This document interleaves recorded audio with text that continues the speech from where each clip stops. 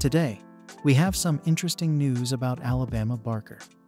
She was recently hanging out with a friend, and it seems they are very close. Let's get into the specifics. While cruising Miami in a limousine with her best friend Jodie Woods, Alabama Luella Barker made a blatant show of her wealth. The 17-year-old girlfriend and the 18-year-old Nepo baby stood with $1 bill stacks in front of their perfectly contoured faces.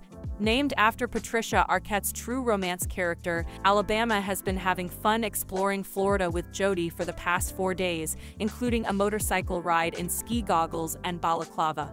Barker, who has a total 6.6 million social media followers, showed off her PDA with Woods on Monday by writing, "Fell in love with a girl named Wodie," as the caption for her Instagram slideshow. Jodie and Alabama have been friends since at least 2021, when the latter modeled sweatshirts for the former's limited edition streetwear line FRVR Unbothered.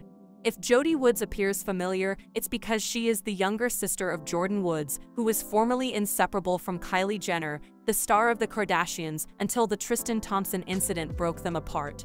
Jordyn and Kylie mend their relationship, and they are now friends again. The youngest child of Miss USA 1995 Shanna Moakler and Blink-182 drummer Travis Barker, who got divorced in 2008 after 3 years of marriage, is Alabama Luella Barker.